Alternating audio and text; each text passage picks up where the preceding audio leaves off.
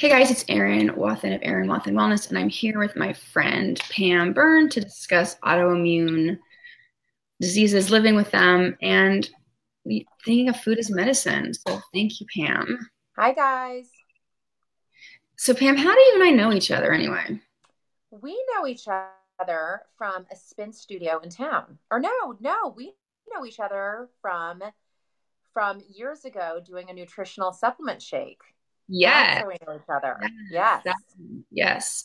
And I was a leader and you were one of the challengees on our challenge group, and Yeah. that's where we met.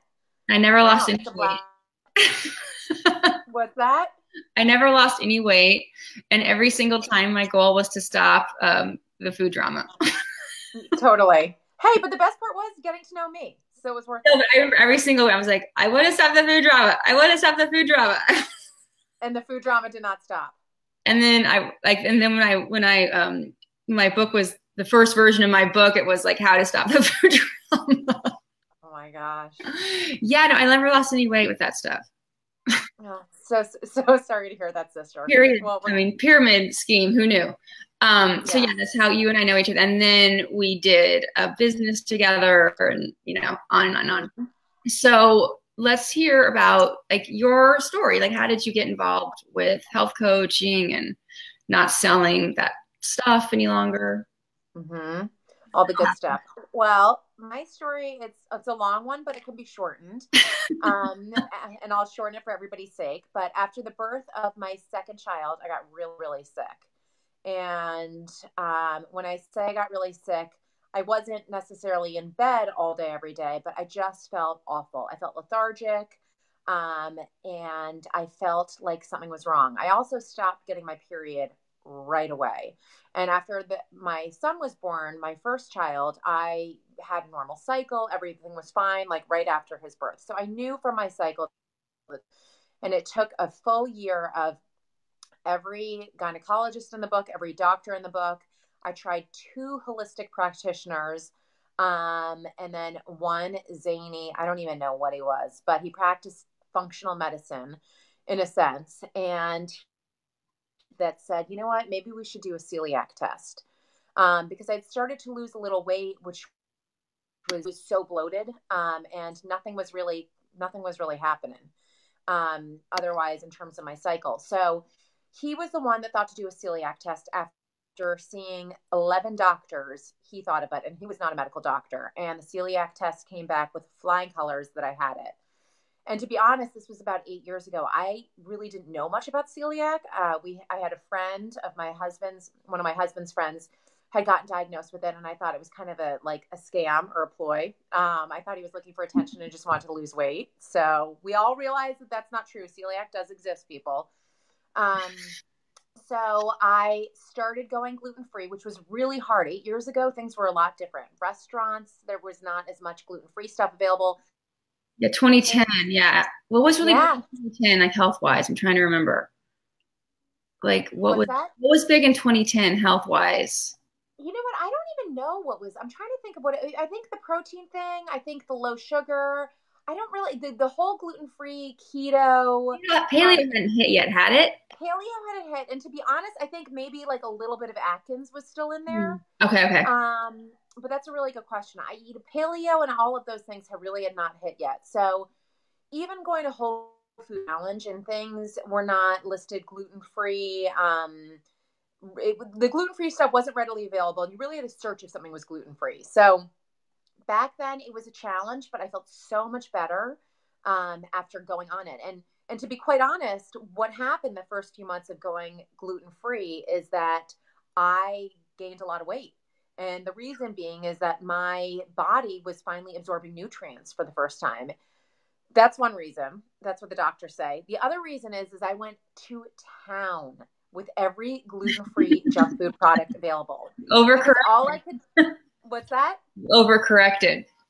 Yes, way overcorrected. I would look at my family and all the chocolate chip cookies they were eating and the pizza, and I bought everything that was the same that they were eating for me, yet I was the only one eating it. So that was kind of a problem.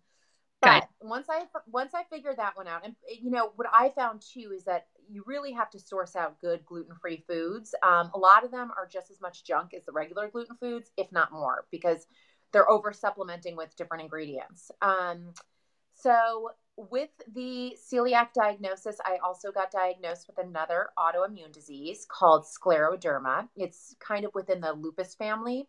It's a mixed connective tissue disease. And for anybody that's familiar with it, it can be a really, really scary disease to look up. So who's ever watching, don't look it up. And what it does is it affects your heart and lungs. And so the disease can harden your heart and your lungs. You can lose mobility, not be able to walk. It can also turn your skin. You can get what's called sclerodactyly, where your hands could be like this. Your skin kind of turns a little bit to rock. Getting that diagnosis was a huge blow to the system. I figured I had enough going on with 2 young children and trying to get back in terms of healing myself from celiac, and still figure out why I wasn't having normal menstrual cycle. So with the autoimmune disease, I had to go on a ton of different medicines, and everybody has their own path with autoimmune. Mine was, I think, very similar to a lot of people in the sense that I saw just about every doctor there was. Some believed the diagnosis, some had a different diagnosis, but everybody did agree that there was some inflammation there and that there was autoimmune. After a few years of being on some pretty nasty medicines, 2 that wound me up in the hospital, 2 different oral chemotherapies, a number of different medicine that would kind of shut down my autoimmune system, I realized that my body was not reacting well. I was actually worse when I was on the medicines. And I kind of had a light bulb moment. I was coming home. My children were very young, and I used to get really ill in the winter time. That's when my skin would be affected. I'd get big rashes, and I just would not feel well. And I was coming home from my doctorate hospital, a special surgery in New York City, and I drove 45 minutes home in rush hour, got home to my 2 young kids, and I went straight to the wine cabinet and poured myself a bottle of wine, or not a bottle, just glass. Poured myself a glass of wine and reached for the chocolate. Freudian slip there, yeah. What's that? No Freudian slip there. Yeah, a little Freudian slip. Maybe it was a bottle. I don't know. It was a bottle. So I reached for the wine and I reached for the chocolate the second I got in the door. And I just thought to myself, wait a minute. Yeah. Maybe this is why I'm inflamed. And it was just like that. I was on the phone with CVS getting another refill of prednisone to calm the inflammation. And it just hit me. I don't feel well. I can't, do the dishes, tie my children's shoes. My fingers are so inflamed and they're in so much pain. And like that. And, you would have thought that having had to refine my diet already with celiac, that I would have been somewhat in tune what was good and what was bad. But it was a self-soothing mechanism that I had to realize over time that was just not soothing me. It was not treating my body well. Yeah. And I think we can all relate to that, right? Yeah, and what's really interesting to me, since I cleaned up my diet for different reasons, but still had to clean up my diet, was how many doctors never ask you what you're eating. Mm-hmm.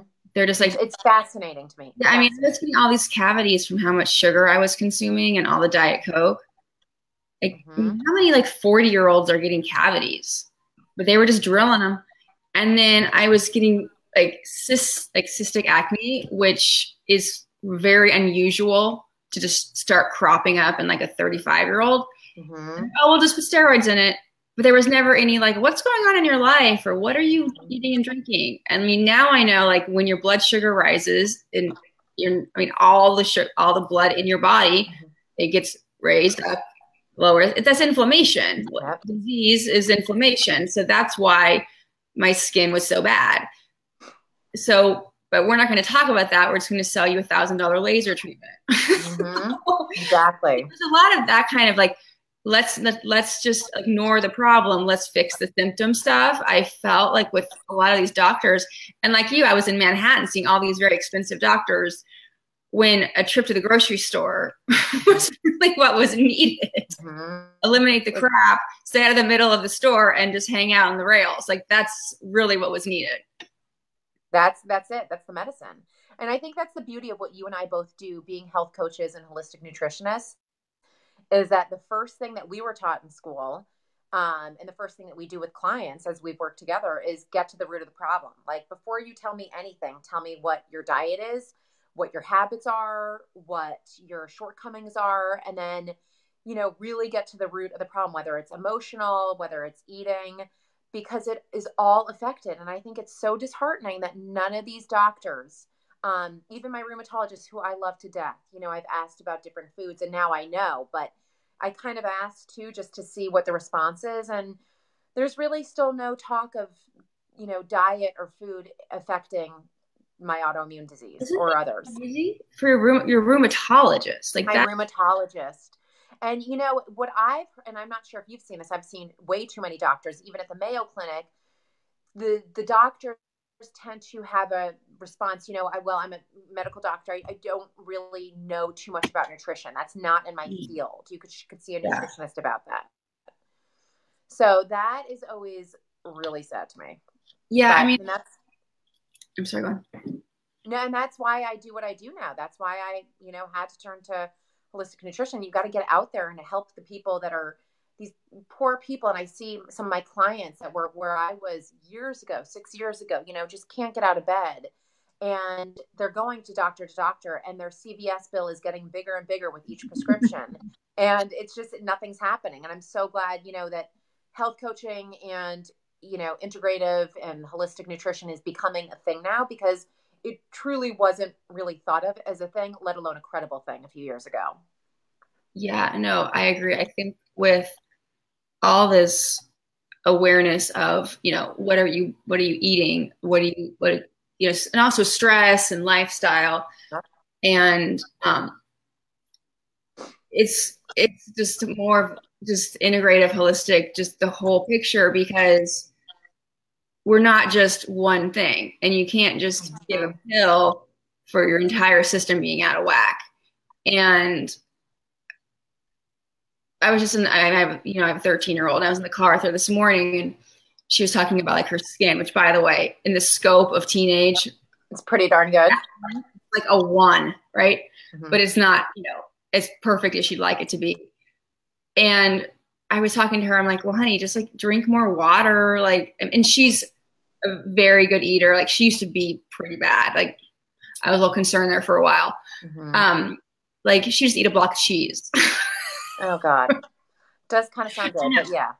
Yeah. And just, you know, whatever. But because for a lot of reasons, she's not doing that kind of stuff anymore. But what's crazy is I was the dermatologist yesterday for myself, and she asked me about Moira, and I was telling her, like, look, her skin's gotten so much better since she started seeing you. And it's just like topical stuff. It's nothing major.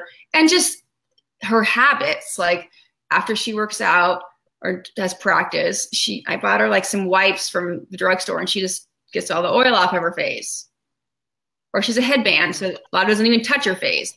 Like every time she touches her face, she washes her hands. Like a lot of habits, so she doesn't have the acne. And then a lot of like other habits, like what she's eating. So her inside out and outside in, that all cause or do not cause the problem. But when I was talking to my dermatologist, he was saying that, you know, they get absolutely zero nutrition training in medical school, and it's an elective, which I knew, but I mean, we all know that. But when you think about how it's crazy, but also like the drug reps, I mean, if you ever gone to a doctor like first thing in the morning, that's when the drug reps are there, and they have donuts and coffee, and they cut you off to get you that, right? So they don't get a kickback from Whole Foods.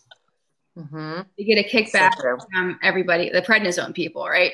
So prednisone can work wonders, like short term, but it's also one of those things where it's like, what do we do long term? Because you can't be on prednisone the whole time. Like your liver will implode.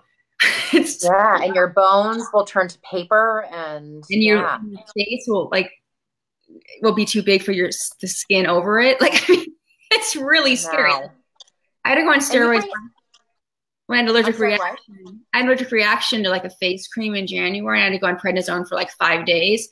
And I felt like my skin was like coming out of my like body. Yeah, it was horrible. And that was like 5 days. So I can't imagine just a lifetime of on and off prednisone. Oh gosh.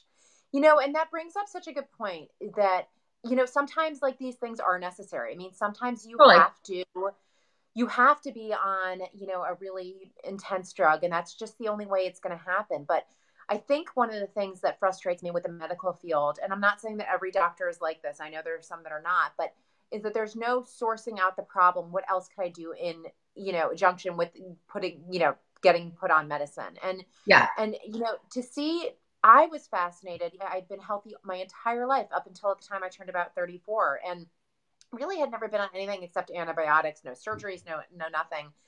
And I guess I was just fascinated to see that all these strong medicines, I think I've been on about 16 different meds for the autoimmune. So fun. And everyone had some little trigger that made another part of my body worse, whether it was my liver. I had I had like a swelling of like the heart. I had my rib cage. I mean, little things, you know, or I would just feel I was feeling tired already, but then I would feel 10 times worse. And that's what I found with the oral chemos. Then the nausea, and they were just awful. And, you know, again, you were just mentioning, I mean, the only medicine that has worked for me is food. And again, that does not go for everybody that's got autoimmune disease. I needed those medicines in the beginning, and I definitely needed steroids, for a little bit to bring that inflammation down. But over time, it is food. It comes down to food. And I think you and I are both so in tune with it that, you know, you can even see in terms of food, like my mood, I was really depressed then, and rightfully so. You know, 2 small kids, very, very sick, not knowing what's going on. But I know now too, like if I eat the wrong thing, you know, the next day I wake up on the wrong side of the bed. Totally. And it's just, you know, it's the gut. Everything affects you, and the mood, you know, and what over time, you know, it's just turned to, and I'm sure you're pretty similar, that my plate is like a lot of vegetables, and not everybody has to eat all vegetables, but then you fill in the other stuff, and it's not all boring. And I do eat sugar, but, you know, it's totally changed. That I used to, you know, nibble on the kids' candy day after day, you know, post Halloween. It literally has, and I'm not just saying this as a, you know, somebody in the nutrition field, it has zero interest to me. I would rather have like a huge spoonful of almond butter or peanut butter, or like, you know, something else, something filling. And I think that that's the beauty of it, that, you know, you can go to the grocery store. I was at the store today, and a lady stopped me because I pretty much went to Trader Joe's, and I took my arm and just like put every vegetable like in, and then I went straight to the cash register. And not every trip is like that. And I think the older lady was just kind of wondering what I was going to do with it. And I told her I was going to eat it. But that's kind of the gig now, is that, you know, you fill that majority of with some great veggies, and it doesn't have to be steamed broccoli, and, you know, and great foods and meats and all of that. And that will slowly over time heal you and make you so much happier.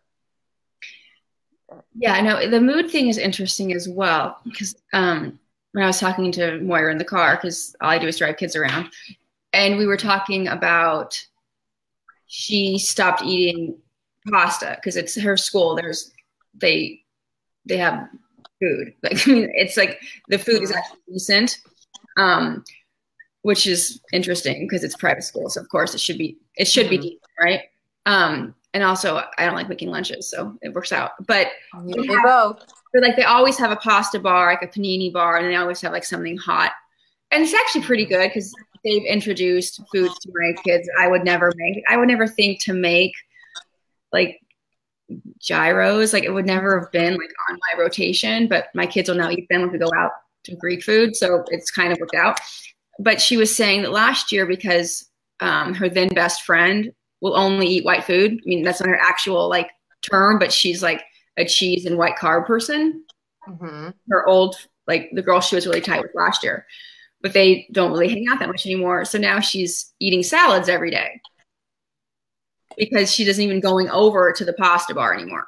So it's really interesting how those habits, like the physical not walking over there with your friend, impacts change everything. Yeah. And so I said, you know, people that eat a lot of processed food and quick acting carbohydrates have a higher rate of depression. She was like, they do? And I said, yeah, because, you know, if you think about it, your mood, your blood sugar goes up, your mood is elevating, it crashes just as quickly. And then what do? Do you have more, or do you just stay with a lower? I said, it's kind of chicken and the egg kind of thing. But I was telling her, I said, there's not a lot of people that accomplish a lot that eat tons of pizza. You know, and she was, and I said, such a good point. True. I'm like, there's not a lot of high achievers that I've met who live off of crap. They just don't. It's impossible. So she's like, I never heard that before. I'm like, well, you're in the 8th grade, but you know, but yeah. It's like, if you want to get more out of your work day, if you want to not be a grump, it really doesn't serve you to like eat Snickers bars all the time. It doesn't. And the thing is, it's like that instant gratification is so instant, and then that's it, and so fleeting. Yeah, and that's the thing. It is an instant, and that's all it is. Because like within like 15 minutes, like your blood sugar is sort of, and even a Snickers bar, which is like the better choice. Like I was traveling, and I was in Ohio a couple of weeks ago. There was some morning show, and they were having the usual, well, if you have to eat something, what do you pick conversation, which I always know what they're going to say. They're going to say, go for a Snickers. Because the nuts will slow down the blood sugar absorption, and the gummies will stick in your teeth and give you cavities, which is true. But it's still like, I mean, first of all, it's like the grossest GMO, Monsanto, whatever. But it's the whole need. It's the need word in there. I don't like. That's the thing, because you don't need it. You need something else. And that's what you and I do, is we dig deeper. Like, what are you really needing? And to be honest, sometimes you do need maybe like a little chocolate. Like maybe sometimes you need to treat yourself in some way, you know, and you're really craving something. But the overall, like, you know, all day, every day, and you know, binging on junk food, it's going to end not well. And then it's going to recur again and again and again. Yeah, no, I used to have sugar in the console of my car when my kids were really little. The gummy bears. I've heard that story. Oh yeah, no. I mean, it was not like a one-off. It was just like how life was, because it was like when they were really, I'm talking like preschool age. Like I remember just feeling like to get to the end of the day, like just the relief when like everybody was asleep. Like just walking down my stairs, being like, "Oh God, now it's my time." So bring on Ben and Jerry, because they were like my buds. Totally. But I mean, I don't think that way. I don't act that way. That isn't my life anymore. And now they go to bed so much later. It's really annoying. But those years are just so brutal, and it's just such a different time. But when we have that mindset of like, I deserve ice cream because my day was hard. Yeah. Let's think of the first part of that sentence and just think about our thoughts about it. And you don't like food. I just always tell my clients, like, food is a neutral. Like, food isn't you shouldn't be scared of food. You shouldn't love food. Food is food. Food is food. Like, food is fuel. Food is necessary. Like, do you live in fear of air? Do you live in fear of water? Do you have like, you know, and I really feel like the foodie movement is almost a problem, because there's so many people like, I'm just a foodie. I'm like, and body acceptance, I also have a huge issue with, because there's a lot of really bad things that are happening with body acceptance as the overarching excuse. I'm like, no. Body acceptance means you accept like your frame for what it is, your genetics, what they are. Like, I'm never going to be 6 feet tall. I'm 5'7". That's just how it is. If I was hating my body and living in this like self-loathing pit because I'm never going to be 6 feet tall, and that's just not fair all day, that's not accepting my body. But me adding 100 pounds to my frame because I love my curves is setting myself up for chronic disease, shortening my lifespan. My day-to-day life will be considerably harder. That's not accepting my body. And I feel like all these body acceptance lies that are getting told are just really problematic. And I know that's terribly unpopular when I say that. It's like that and saying I think keto isn't the end all be all. But I don't think the body acceptance movement, as a lot of like people see it, yes. It's not, I mean, that is not helpful. Like not everyone is going to be like Tom Brady's wife, Giselle. Like that is just not how most people are built. But that doesn't. Even Giselle isn't going to be Giselle. She's recently opened up about, all of that. And also the thing with her is like physically she's one thing, but mentally she was not who we thought she was, right? Which is cool. Everybody has problems. But when you see like these posters and all this stuff online about like people that are, their BMI is way past obese, and I love the curve, I love the skin I'm in. I'm like, you don't have to not like yourself to be healthy. Like getting your BMI to a healthy range to lower your risk of chronic disease, I don't think that's self-loathing at all. You're extending your life. You're putting less strain on your organs. Exactly. So that and the foodie thing. I feel like with foodie, it's like it's all these people that obsessing about food and obsessing about everything they're going to put in their mouth, and then they have this level of sophistication behind it. Yeah, which is cool. Like, I'm not saying you should hate the food you eat, but when it's like a social accepted movement, and then it's still people gorging. Yeah, no, it is. The food is still entertainment. Exactly. It's entertainment. And I think that that's the problem with society too, is in dealing with clients, and that food is just food. And there also has to be some level of moderation and balance. It can't be all food all the time, all the junk food or nothing. Like no food, restriction, any of that. And I think that that's what the foodie movement in terms of Instagram and all of that stuff. You see the huge milkshake with a big piece of cake. I mean, it's the bigger, the better. And that's really a problem. And I know I have clients that really struggle with what they call food porn, in the sense of like the Food Network and all the Instagram shops. And it kind of gets them going. Like, okay, this is the norm. Well, that's just me treating myself. Like a piece of birthday cake on, sure, like, try it, but that is not like an everyday occurrence. And that's not the norm. And your body's going to rebel from that. Yeah. It's funny you say that, because it was my daughter's birthday party the other day, and she wanted to go to the sugar factory in the city, which I think might be my new definition of hell on earth. I can understand. Have you been there? I haven't. We've stayed away from it so far, but I have to say, I kind of want to go. Well, I'm just, it definitely is like, it is a psychological, social phenomenon of what's going on, but they do have the milkshakes with like the piece of cake and the Twinkie, and they have these cauldrons of juice syrup thing with dry ice with gummy worms, and it's completely normalizing this just awful food.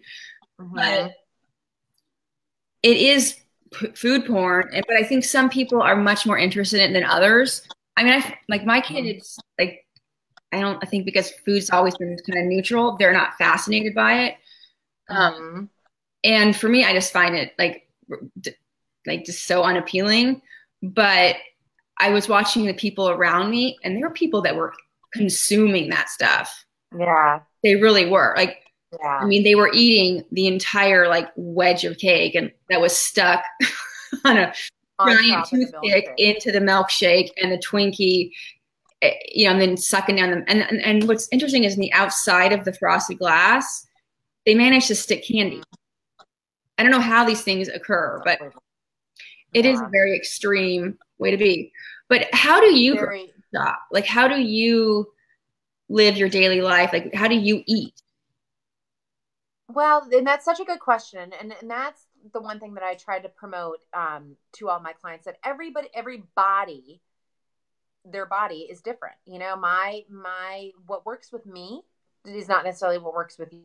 Yeah. And in terms, it's been slowly over time. It's not like I had this light bulb go off, and said, okay, I've got to cut out all the bad stuff. I mean, it's taken years, and it just kind of naturally, as I said, I eat mostly vegetables. I do eat animal protein. I pretty much eat everything, but I do stay obviously from gluten and dairy and corn. And I cannot emphasize enough, whether you have celiac disease or whether you have any form of autoimmune, which is chronic inflammation, to get your food sensitivities checked out. And I'm not saying these are, I don't have an allergic reaction to milk or to dairy or to corn, but my body does not react well. And, you know, popcorn is like one of my all-time favorites, and it's considered a healthy snack. And when I first went gluten-free, I mean, that was like my go-to, and it always has been my go-to.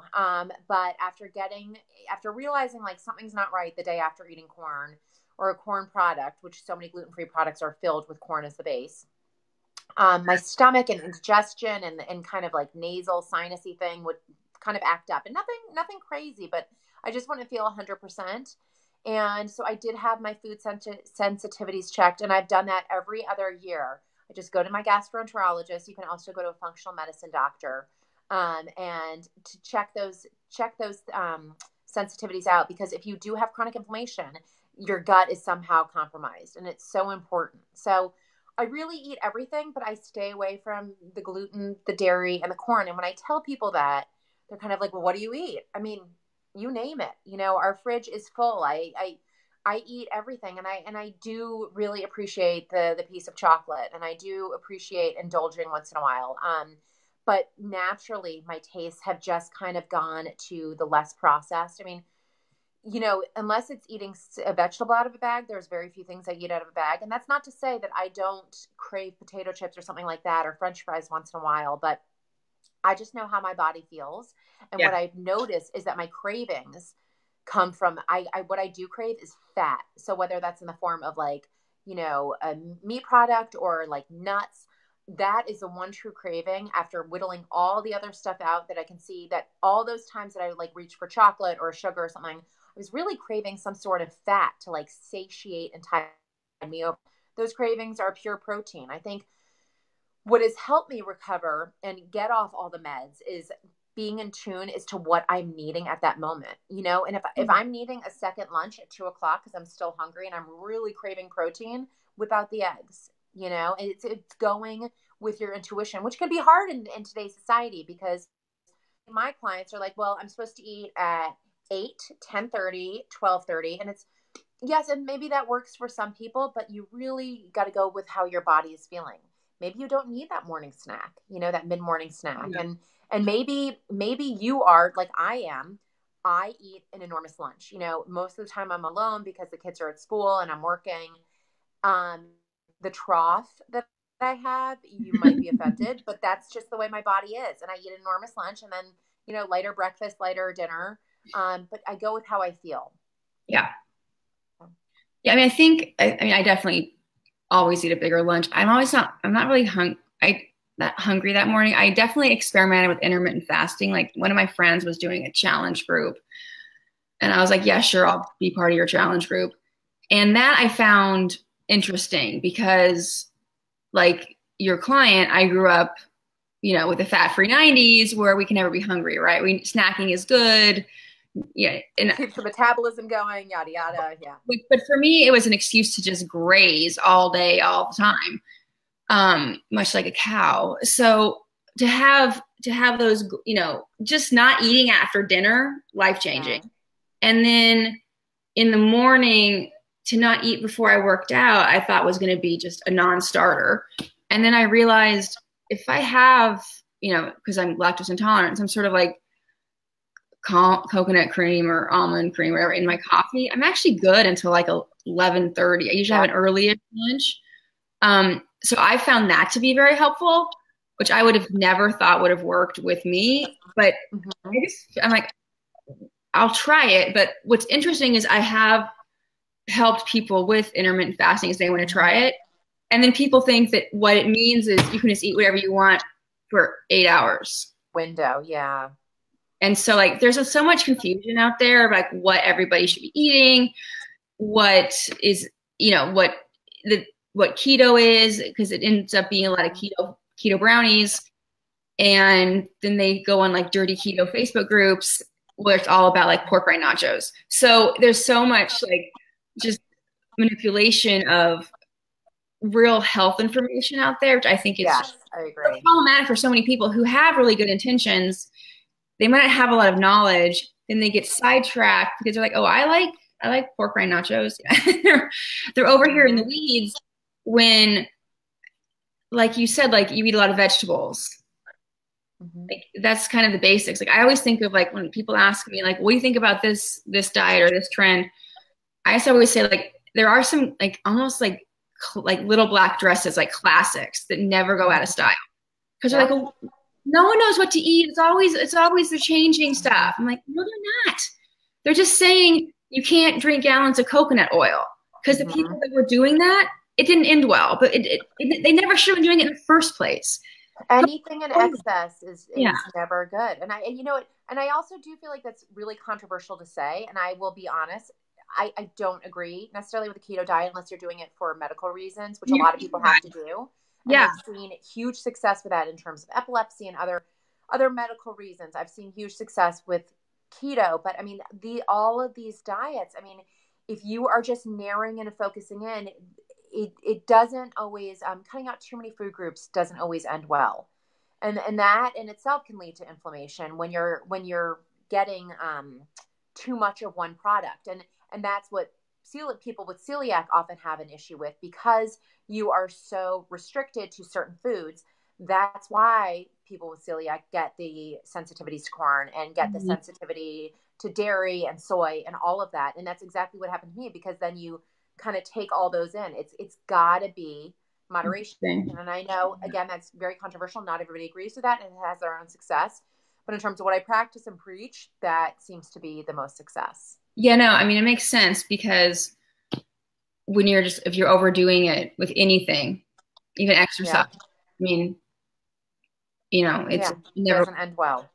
Yeah. So I'm going to wrap this up because I know you and I have children to be picked up and clients to meet with and lunches to be eaten. So just how can people get in touch with you? Like, what are you up to? Anything new and exciting? Like what's happening? You know what? I specialize in dealing with people with, digestive issues. It doesn't have to be celiac, but I also am helping a lot of women that are just kind of in their 40s or 50s and just not feeling great. I mean, that tends to be what I feel like my main client is. And, we start from the basics in terms of going through their cabinets, going to the grocery store with them, and just very simple steps. The whole process is very simple. To change your health does not have to be a life-changing thing. And it should not also be like a BC and AD. Like one day you're bad and the next day you're totally clean and righteous in terms of food. So that's what I work with. And if people want to get in touch with me, they can go on my Facebook page, Byrne Health and Wellness. They can also reach out to me, message me on Facebook through Byrne Health and Wellness or Pamela Asbury Byrne. I can also be reached via email, Pam@Byrne Health and Wellness, BYRNE. Sounds good. Okay. So, and it was great having you. And great seeing you. Great. Hold on.